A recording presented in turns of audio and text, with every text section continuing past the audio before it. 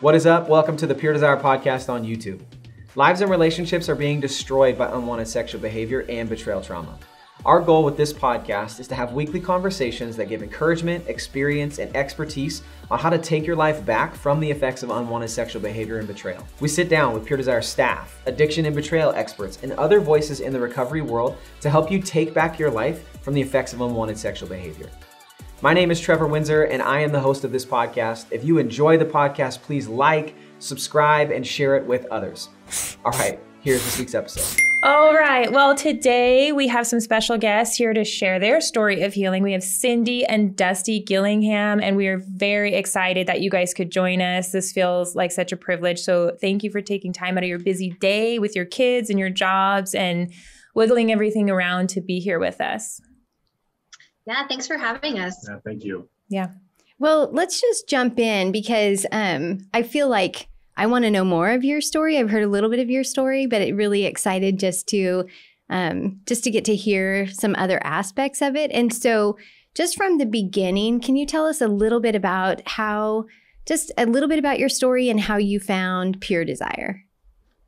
Yeah, so I would say to kind of make our story make sense, but not make it too long. Dusty and I have been married for 16 years, and 14 years into our marriage, he found out that I was being unfaithful.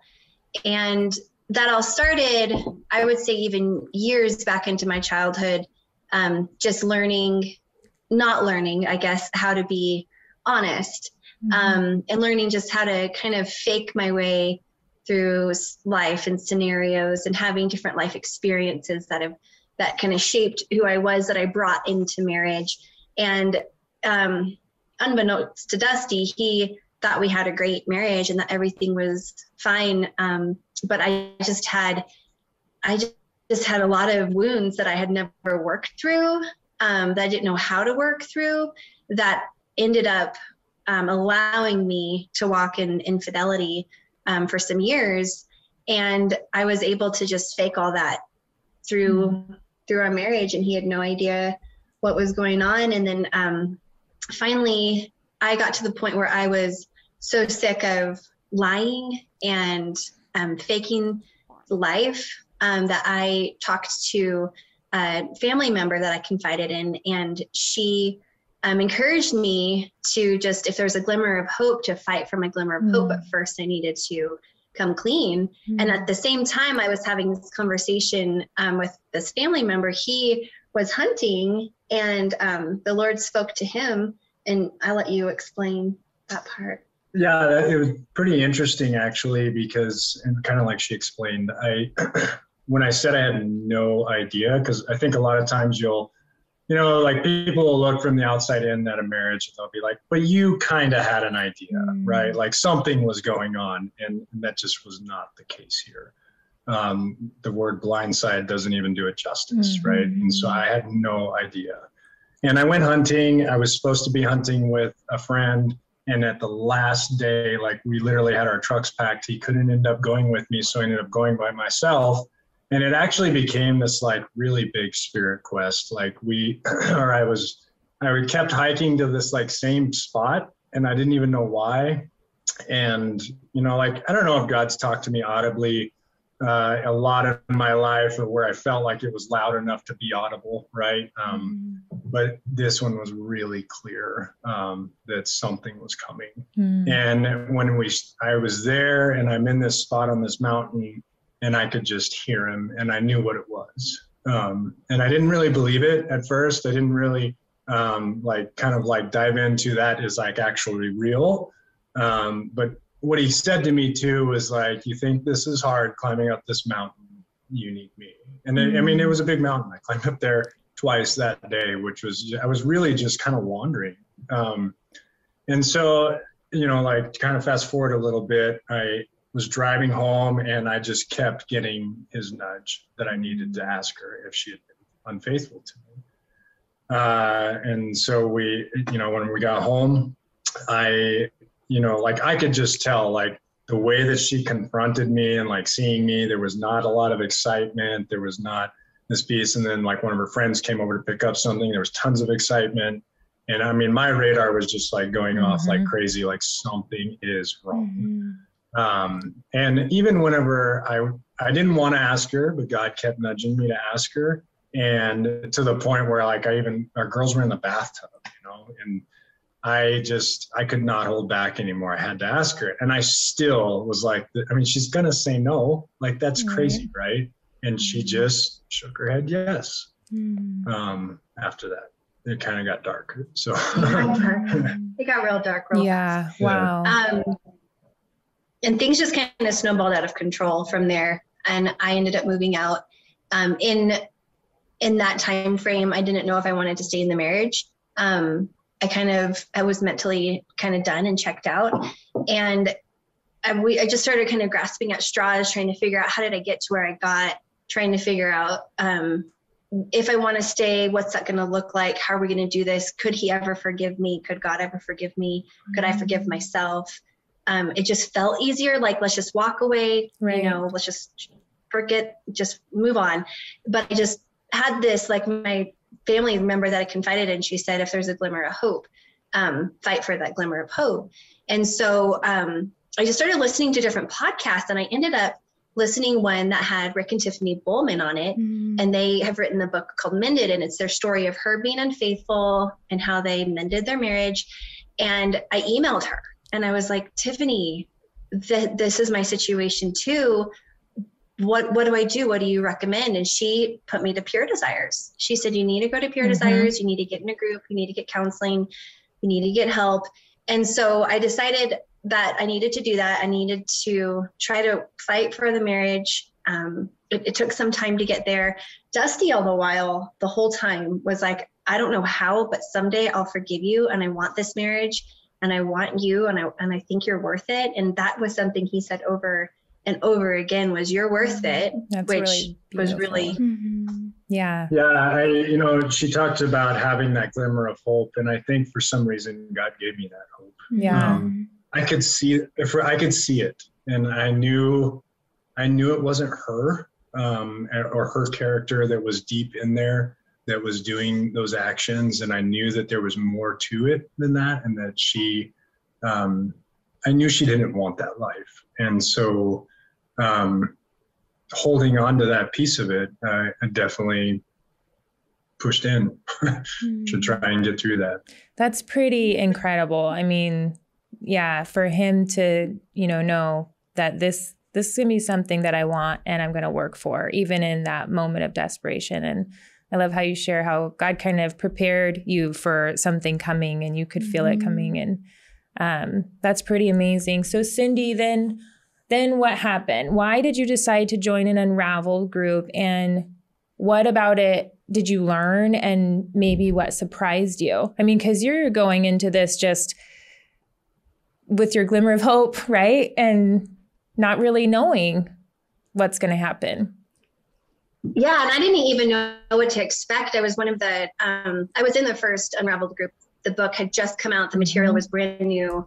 And once Tiffany said that was a route I needed to go, I knew I needed something that was going to be sexual integrity specific, not just a general counselor. Right. Before I joined Pure Desires, I went to a psychologist. We were doing marriage counseling that wasn't very helpful because our counselor wasn't a specialist in infidelity and recovery or sexual brokenness at all. And so when Tiffany suggested to go to Pure Desires, and I blindly joined the group, I didn't know how long it was. I didn't know what I was getting myself into. I think that was a big surprise to me, was the commitment piece of this is 9 or 10 months long, because it takes that long to change the neurological pathways and to implement changes and create new habits.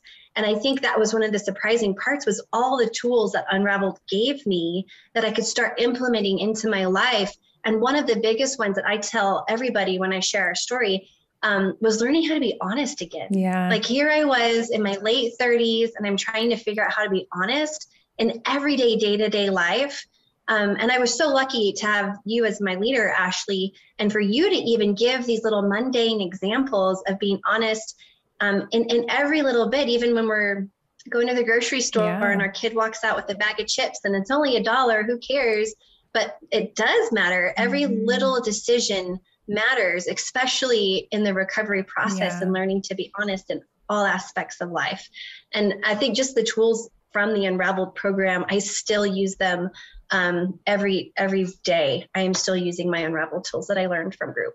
Yeah, that is so great. So we know that the recovery work isn't easy. So what was it? Can you even pull out a couple things that were the most challenging to you while you were going through Unraveled and just even that group process? The opening up and sharing my story with other women was really hard and scary.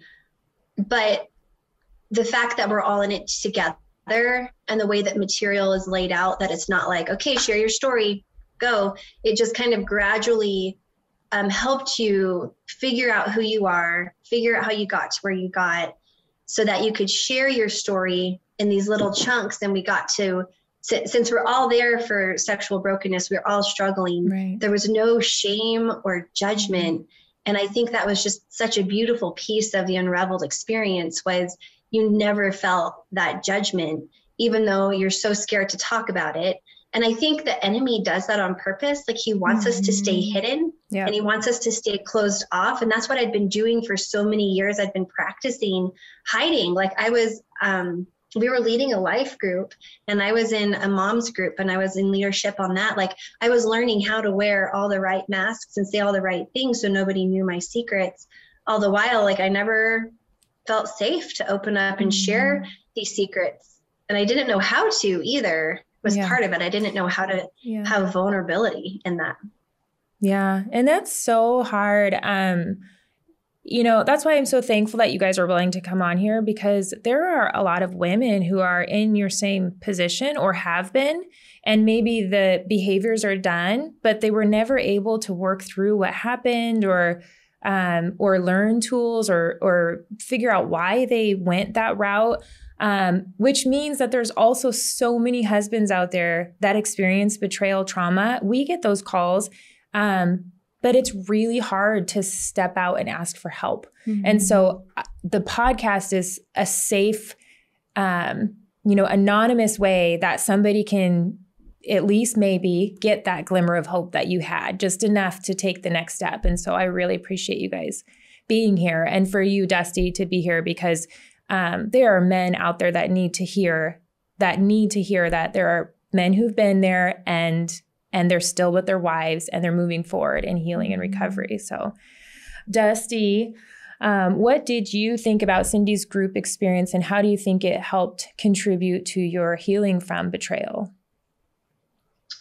Yeah, it's kind of funny, with a lot of things in life, we're presented with a choice, right? And so at times it hurt.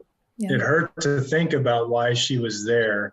And if I ended up focusing on that piece of my narrative, that, she's there because of what she did, what is she even talking about? Is she talking about them? Does she miss them? And I could end up seeing myself spiraling and going down that path every time I saw her at each week in group. At the same token, sometimes whenever I was in a healthier state or doing better, I could choose to see what was happening in front of me, which was her taking the time to try and change something. And at a time in your life when just about nothing really makes you feel safe, and feeling safe is really what's going to lead to us having more connection and us having and healing, and even having my own healing. You're not really going to heal unless you feel safe internally, right? And so this was like one piece of it, because like she mentioned, she did psychology and she would leave.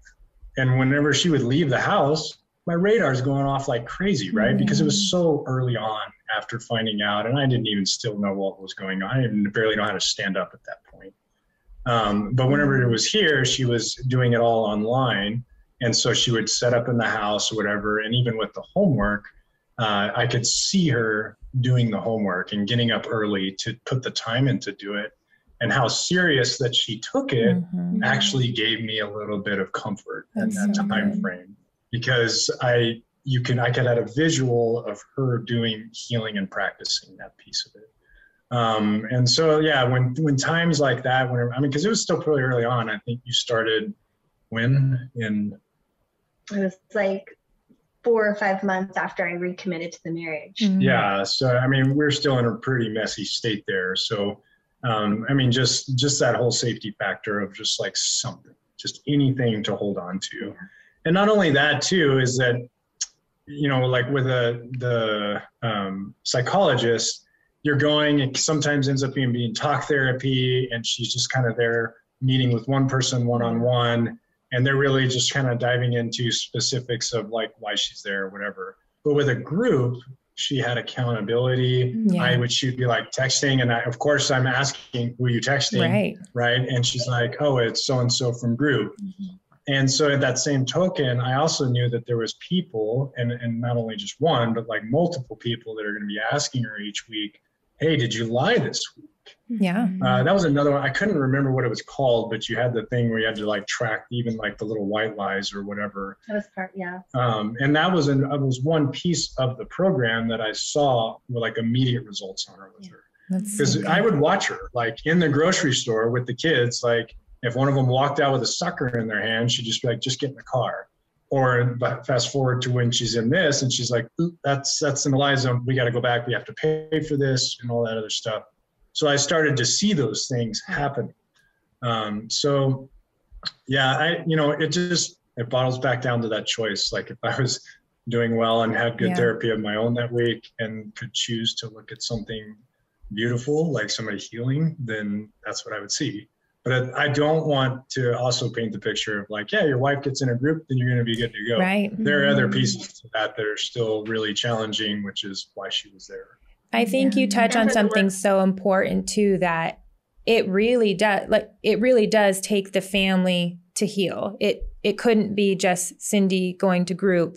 You talk about how you had to do your own work and how you could have good weeks and harder weeks. And it's so important, if anybody's listening, that both people seek their own healing and recovery, because, harm has been done, and you can hold both those things in the same space. You can feel like you want to leave, and you can feel like you want to fight for your marriage on the same day, and sometimes at the same time, that you can have both those pieces. And so you just hope that you continue to work, and the side of reconciliation and trust starts to build more.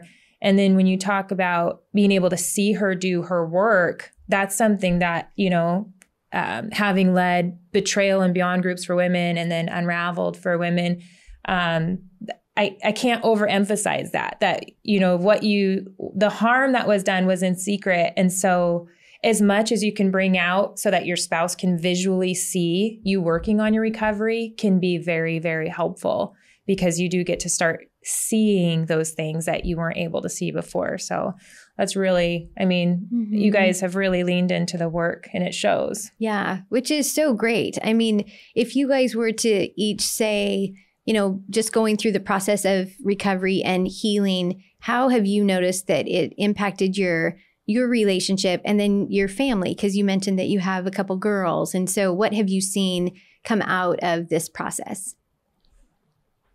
Yeah, I'll speak to our relationship part of it. I feel like through this healing journey and the counseling and the work that we're doing, we're learning how to be more open, honest, and vulnerable. I didn't realize it until our counselor pointed out that I'm not an empathetic person. And I was actually offended when he said that. But I was like, what do you mean? Of course I'm empathetic. But I had to learn how to have empathy for Dusty. And I had to learn how to hear his emotions and validate them. And I still struggle. I'm not perfect at it. And at the same time, he had to learn how to hear me. And we both had to learn our emotions. Yeah. And that was a big one for us. And us learning our emotions, it's helped us teach our two girls how to feel their emotions and vocalize them, and for us to validate them. Because a lot of parents, when kids are whining or have a problem, are like, you're fine, you're fine. But now we're learning how to say, what's going on? What's really going on with you? Did you have a bad day? Did someone say something mean? And I feel like both of us have been able to be better parents in this process of learning just how to feel our feelings. That is so good. Yeah, that is, I know for me, one of the biggest pieces that were worth it, being able to change things for your kids. Mm-hmm. Yeah. Yeah. One of the things that I was going to kind of highlight too is like even already seeing that stuff in our kids, something that wasn't quite on the radar as far as like, if they come in crying, like she was saying, or like, I had a bad dream. Oh, you're fine. Just go get in bed. Well, they're really not fine. If you remember when you had a bad dream when you were a little kid, you were legitimately afraid. Yeah. And so connecting with that piece, saying like, yeah, I remember whenever I was afraid too. And so these are like the things that we're learning for ourselves to try and like help the marriage survive, but also getting to practice with our kids. But not only that, like one of the things that we did kind of that as a family and together is really try and take the easy pickings of all the things that were really just a foothold for the devil to like instill into the marriage, right? And so, we started talking about honesty way more with the kids, or like bad TV shows or whatever, like bad music, that stuff was going to go, because it's like, well, the stakes are too high right now to be middling in that. And so, and also clearly like heightened, I don't want this for my girls, and we actually got a pretty good example of this the other day. We got a phone call from the school counselor that our little girl was being rough or mean, and even like she used the word bullying to another girl. So she got pulled into the counselor's office, and they asked her, have you been mean to this little girl? And she said yes. And she said yes with a broken heart too. This is how the counselor presented it to us. And she said the first thing that caught her off guard was she didn't expect her to say yes, because the kids never say yes. Yeah. They lie about it. Yeah. And so here's my kid being honest. And I tuned out after that. I was like, I don't care if she's bullying a kid. We'll figure that out. Kid's probably annoying anyway. But my kid was honest, and that's what I cared about. Yeah. And so we're already starting to see that, and we talk about, do we keep secrets in this home? And no. And we have our thing that I do with the girls. I call it the G code, and it's like kindness, love, forgiveness, and honesty, and generosity. And so, and I always ask them, did you stick to the code today? And stuff like that. So we just heightened all that stuff with them. So yeah. Also in our friendships, it's been a game changer. We have such deeper relationships with people now. There's less just frivolous talk, like, the lighthearted everyday conversations. It's more real conversations. After we worked on ourselves and took some time, we went back to leading a life group.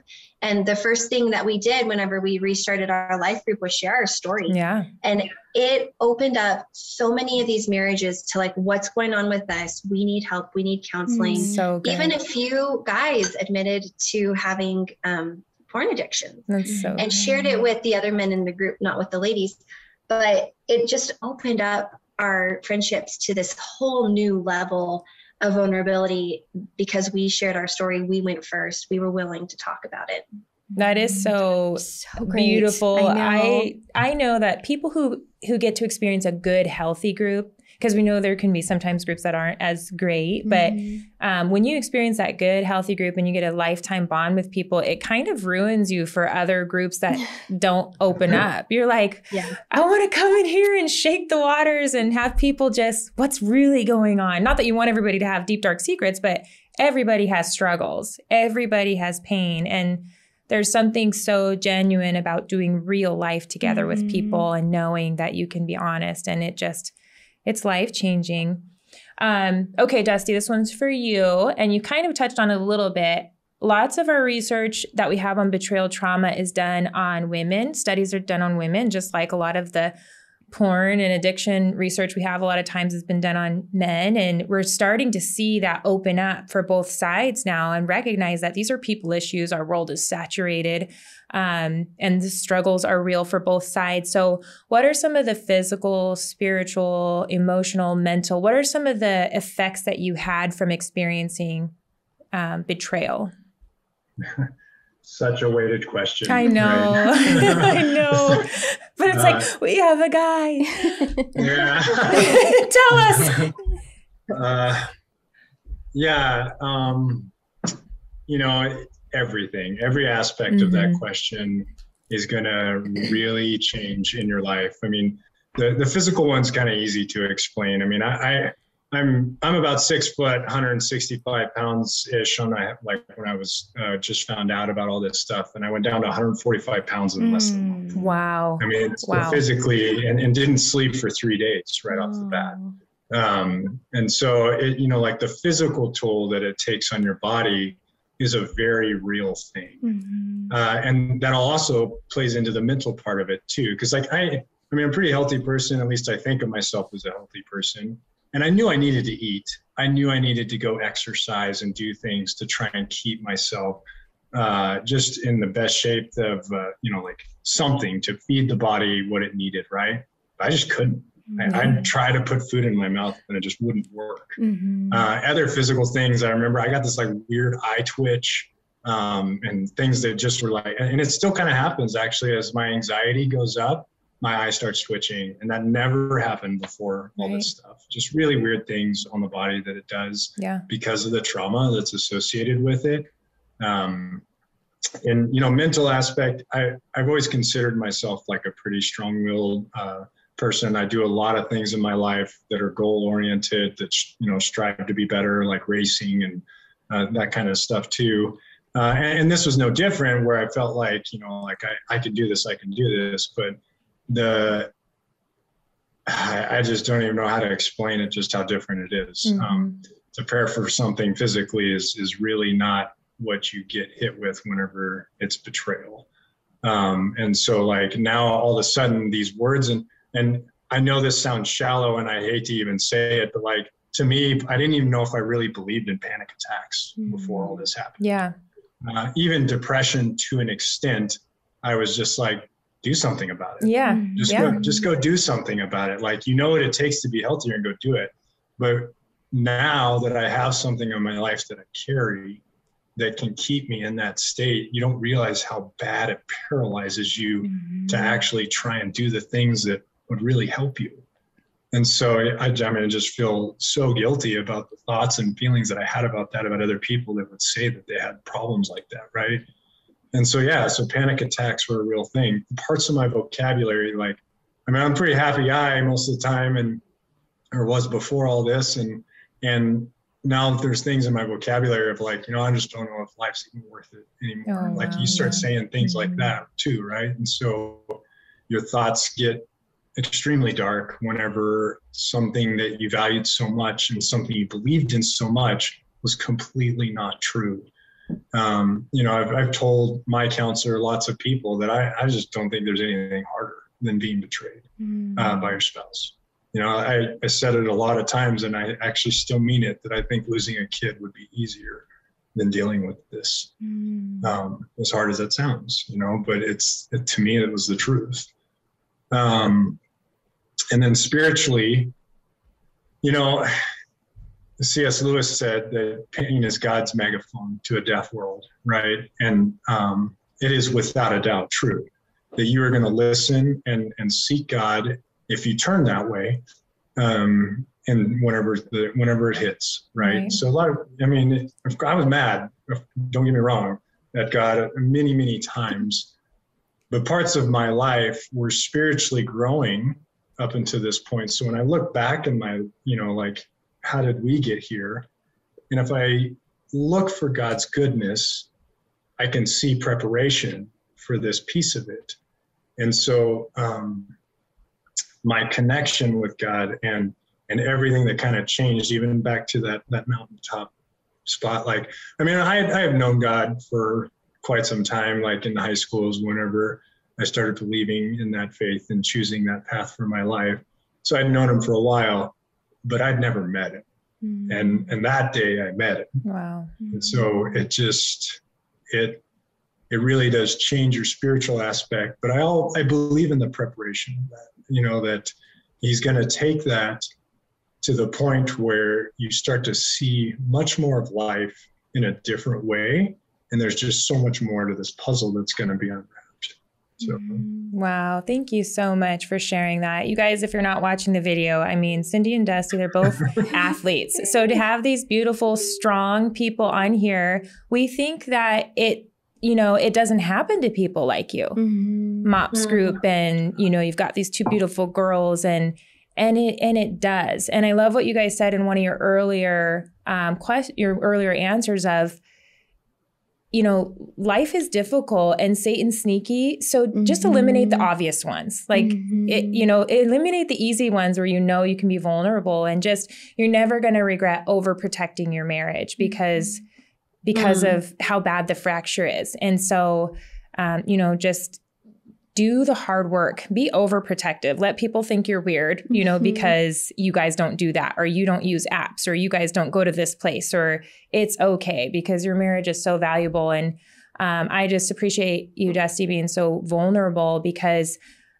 it really affects, like, betrayal trauma is real. It just rocks the body. It's not overreaction. It's not being dramatic. It's not, so much of what you described, I felt too. And, it's like, why is my hair falling out? Why am I not able to function? I've always held it together. And so it's just such a real thing that affects us physically, mentally, spiritually, emotionally. So thank you for being vulnerable with that. Yeah, absolutely. And so, Dusty, then what did you do to pursue your healing? So Cyndie had gone into group. And so what did that look like for you?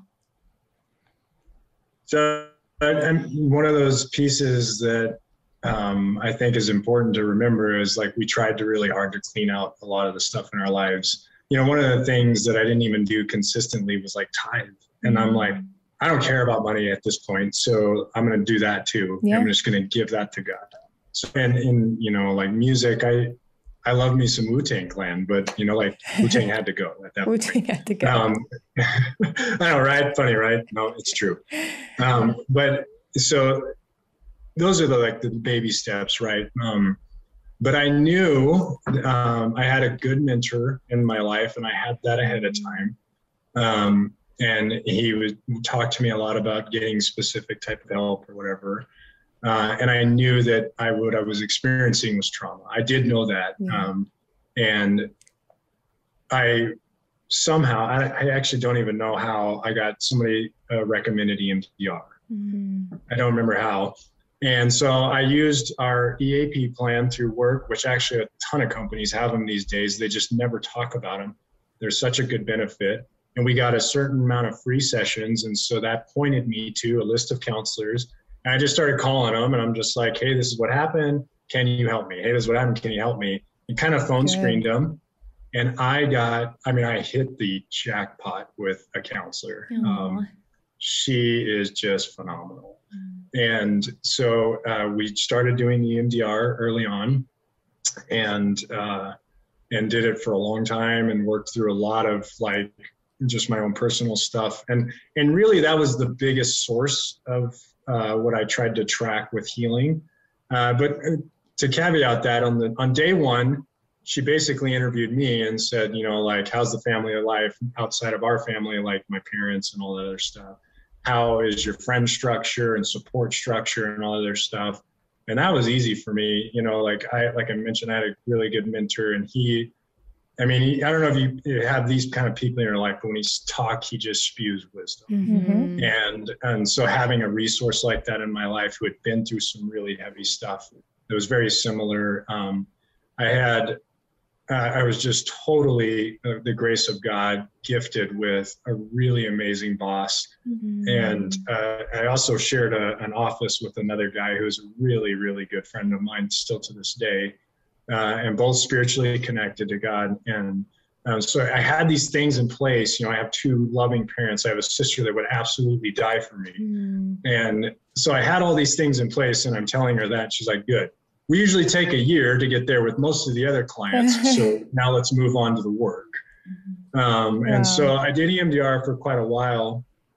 And one of the things that we did do is I don't know if it's called traditional EMDR or whatever, but it was different. And we switched to what's called the flash technique.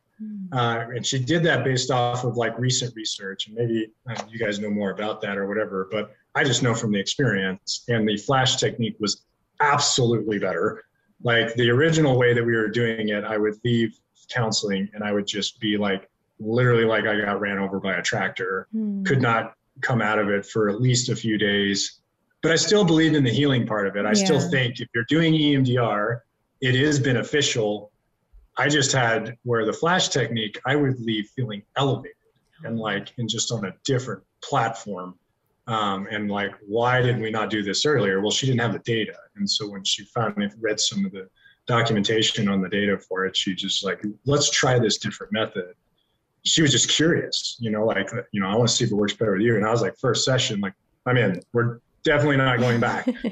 But not only that, like, she's specifically a trauma therapist, but she was just, I still see her to this day. That's good. And still just such a good resource in my life for that. And on top of that too, I'm a pretty open person. Clearly getting on your podcast, talking, all that stuff. So I didn't hold back asking for help. And I think that part of it is how I was raised, like my mom is very loving and giving. And so I would, lean into that. And so even with this mentor of mine and my coworker, my boss, like they literally did my work for me. So I get that that's a blessing and different, and not everybody has that.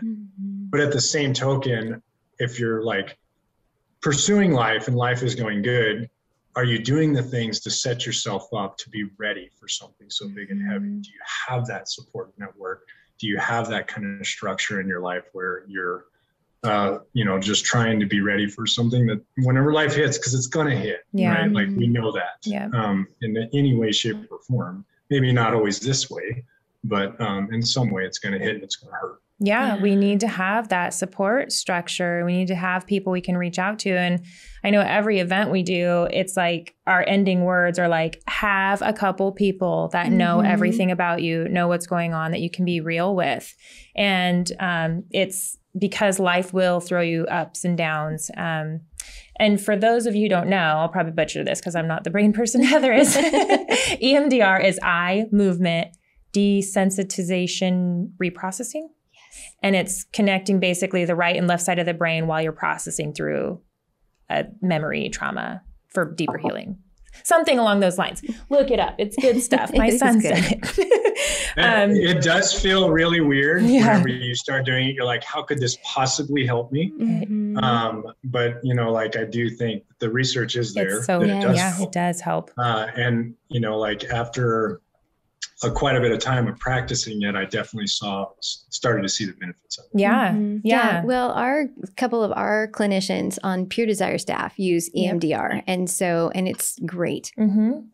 Yeah. And I remember for side note, this is free, you guys. So if you have little kids, our therapist had told us, when I'm talking to my kids about their feelings, even just like squeezing their shoulders, left, right, left, right, left, right, like those kinds of things are so good to do, or give them one of those cush balls, and it's just really good stuff. So for today, and Cyndie, we've been trying to get you guys on the podcast forever. We haven't been trying, I guess, but we've wanted you on this podcast. We've wanted you on here. And so, what does it look like for you guys today in life, relationships, family recovery, healing? You've already shared a little bit about that, but the extra part I want you to add in is, what did you do after Unraveled? Because Dusty shared a little bit about how God just really surrounded him, and because of his family and who he is and being an open book, that he had this support network kind of ready to go for something traumatic in life and have all these people to help him.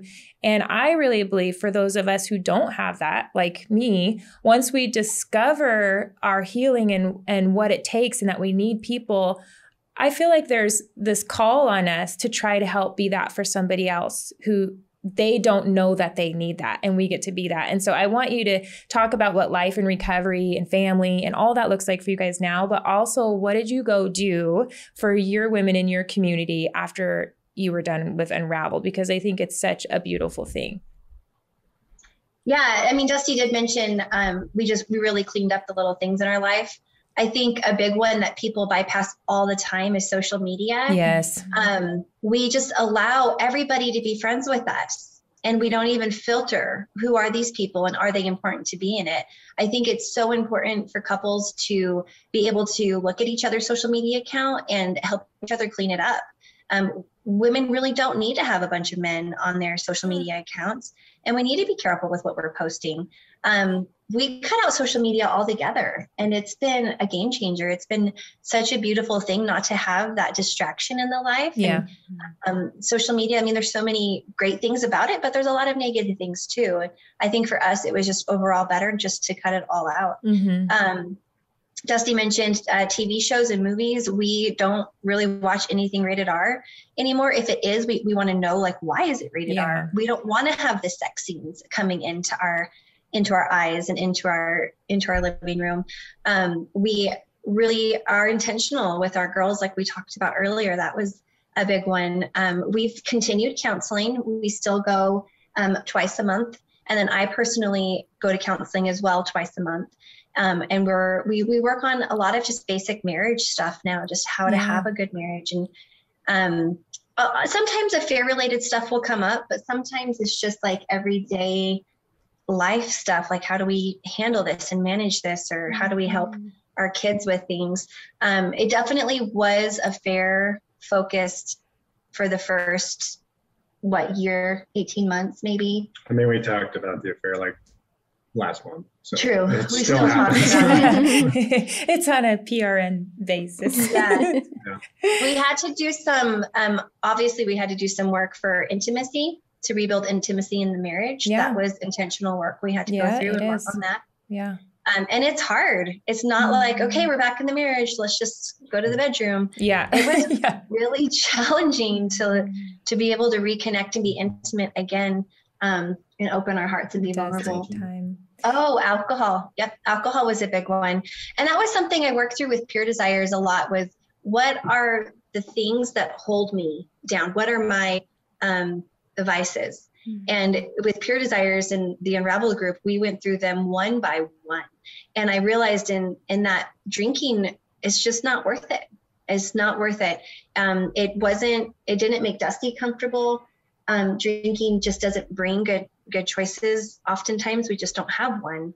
We have one or two or three. And so that was a big one that we just eliminated altogether in our marriage. And not that everybody has to, but you really have to evaluate why. Why am I drinking? What's the purpose for it? And moving forward, I did have a big heart for women and helping women in the community. And I knew I needed time to heal. And so right after Pure Desires, one of the girls from the group and I decided that we were just going to do accountability with each other. And we became really close. We were really open with things that we were struggling with. We would check in with each other often and make sure we still had that accountability. And then eventually, after some time passed, Pure Desires came out with the material Sexual Integrity 101. And I went to the leadership training for Pure Desires, and I talked to my church about it. I went to my church and I said, this is what's going on, and this is what we went through, and I want to help women who struggle with this, and here's the material. And the care pastor contacted Pure Desires, and I think she talked to you, Ashley, or somebody there about the material and what it was all about, and they decided to support me on leading a Pure Desires group through the church. And that's hard. It's hard to lead that stuff. Yeah, it is. To do it on the big scale of things, because sexual integrity is only 8 weeks long, whereas Unraveled is 10 months long. And so I've led 3 sessions, and every time I finish, I'm like, oh my gosh, that was so hard. I don't know if I want to do it again, but I just feel like the Lord the Lord keeps putting it on my heart that I need to keep offering this for those women who are struggling, and not that I have it together. But it's beautiful because the Pure Desires put it all together in this nice package where there's a workbook and videos, and I just have to hit play and facilitate discussion. Yeah. And that's been, and it's challenging too in our marriage sometimes. I mean, I know you guys feel that in your marriages when you lead sometimes, that it's not just leading a group is leading a really hard group that's impacted our marriage. Yeah. And so we often have to go into that tenderly and pray over it a lot, because we know that season of leading the group is going to be a little bit challenging for us too, but it opens up discussion. We get to keep talking. I feel like each time it's a healing step forward in our marriage. And I really just pray that God continues to give us that ability to lead the group, because I really don't feel like it's just me. Like I have to have him and his support to do that. Absolutely. Yeah. Anything else you would add to that? Yeah. I mean, as far as her leading the group or whatever, there is challenging pieces to that too, that'll bring triggers up for me on days that I don't want them. Yeah. Right? Yeah. And, you know, there's also like secondary trauma and stuff like that too, where sometimes it'll flare up either in me or her as part of that. And so it is really hard to manage and very taxing at times. But on a token of that, like if I look just at like from a 10,000 foot view, and I think that there's other families and women out there that are struggling with that. And then I think of the guy like me on the other side of that, like, oh my gosh, I'd give anything for them not to feel what I felt. So at that, whenever it comes down to that, again, the stakes are too high. There's kids on the other side of that family. And, you know, like if you got exhausted at some point in that, and then the unraveled group didn't ever exist, then would we be sitting here today? I don't know, maybe, but but there's a part of that might be maybe not too, right? So a lot of that is where I try and like take that to my own healing and my own counselor, and how do I work through this, that this is actually a part of our journey now. So yeah, it's a balance you have to hold for sure. And it does. I mean, it's every Thursday night when I'm like, I have to get up at 5 to lead this unraveled group. And then by the end, I'm just like, these are real people hanging on with their one glimmer of hope. Yeah. You know, husbands with feet out the door and kids estranged. And it just keeps you going. So this has been good. I know. So good. So what would you guys say? And I would like to hear from both of you. What would you tell a couple who has a similar story to you, but is really afraid to step out and get the help that they need? How would you encourage them? I know what you're going to say, so go ahead. No, you go first. I know she's going to say specialized healing. You know, like she had mentioned earlier that we had a counselor that we were seeing prior to all this kind of coming out. I don't even really feel like any of that was really counseling, because she was completely dishonest during all of that anyways. And I mean, we were working through things that was like me being okay with her drinking. That's like what we were trying to like hone in on. You see how broken it was, right? And then whenever it all came out, we kind of kept the same counselor and still tried to limp through, how do we deal with this? And she really was the one that was pushing, like, because she read that book and all of those pieces to it, like, we really need some sort of different kind of help here. And she wasn't wrong.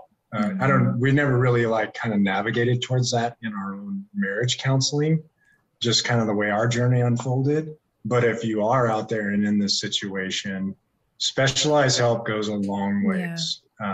And some of the other couples that we've had, that we've helped through their stuff, because we've been open about our story. People know about our story. They come and ask us. Even that counselor she had a couple come to her and said, hey, you guys are dealing with this. Would you mind talking with them? You know, and so we did. And now we're still really good friends with them. But they went and got specialized help whenever they had recommitment to their marriage and everything. And there were a lot of pieces of that I was jealous about, because we were still dealing with it.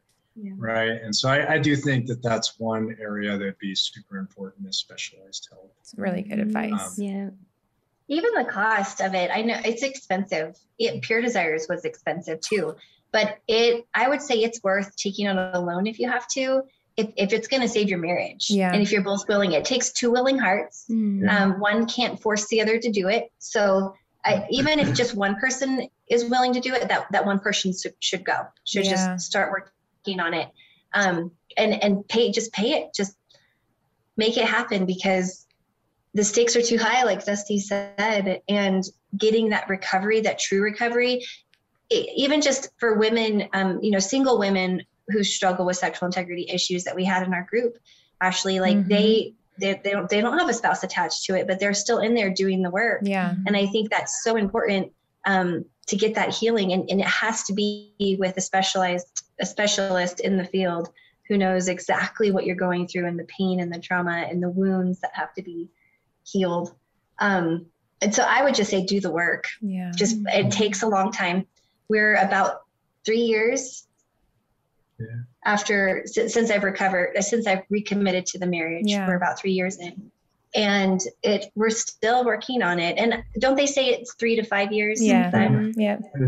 I don't like time frames. There's no time frame, Dusty. There's no time frame. You guys are doing great. If you heard 3 to 5 years, erase that. It's going to be what your journey's going to be. It's going to be what your journey is. And that is, I mean, that's one thing that I would say to somebody else is take comparison away. Yeah. Let your journey be your journey, and do what it takes in your life to be the best you. I was listening to Craig Rochelle and reading one of his books. I'm a huge fan of Craig Rochelle. And he's, one of the things in his new book is Winning the War on Your Mind, is you get what you're looking for. You find what you're looking for. Yeah. And so for me, like I could look in the past and I could see brokenness, and I can see all this stuff, or even now, right? Like I could, if I'm looking for me as a victim and, I can't believe we went through this and all that stuff, or I can see healing, and I can see somebody who decided to own a mistake, repent from it, commit to something, and like, who better to be married to, right? Like to have somebody like that in your life that would be that kind of person, to own that kind of mistake, right? And so you get what you're looking for, is what I'm saying. If you're in this situation, look for God's goodness, because it is there. So good. Yes, Don't so make me good. cry. I have a lot of mascara on. I love it. Oh, it's so good. I mean, I personally feel like this was so good. And I truly, truly believe this is going to reach men and women that are in those same situations that you guys were in 3 to 4 years ago. And they're going to feel that glimmer of hope that they need to move forward in their health. So I cannot thank you guys enough for sharing your story with us. Yes, and I know. It was being so beautiful. vulnerable. I know I told you didn't have to share anything you didn't want to, and you guys gave me more than I wanted. I so. know. I love it. Yeah, really good. Thank you guys. Well, thanks for having us on. And we are just so grateful for Pure Desires. You both are amazing. And anybody who gets the opportunity to work with you is so blessed. Just by both of you opening your lives and sharing your stories is the reason why we're sitting here. If you guys hadn't put that book together and started Unraveled, if Ashley didn't go through what she went through and her journey and her story, we wouldn't be sitting here. And we just pray that the brokenness and pain that we went through can help others, that God can use that for his glory, in helping others find healing in their brokenness in some way. Yes. Yeah, thank you. Amen to that.